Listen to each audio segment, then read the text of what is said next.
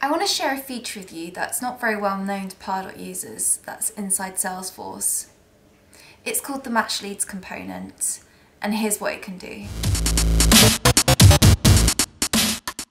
In Salesforce, leads cannot be associated to accounts. They exist on their own, separate, and almost closed off from the account until they're converted.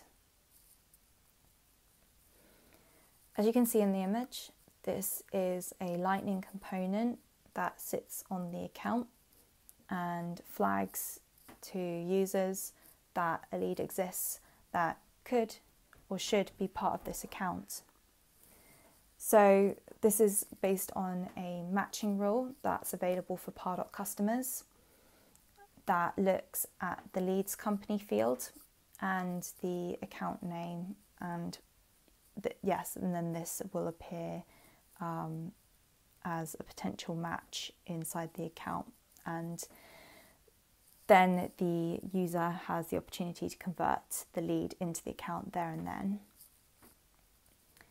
It's just great for clear account management. A lot of the time, people working in accounts, so for example, an account executive may not think to check the leads if that's not their space to work in. So it helps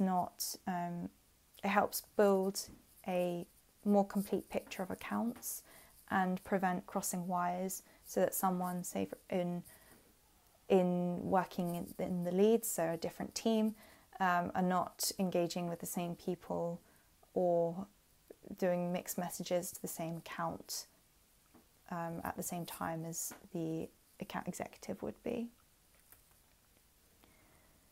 The only gotcha I see with this, and it's not one that can be solved technically or with training really, it's that there's no real straight answer for lead and account management.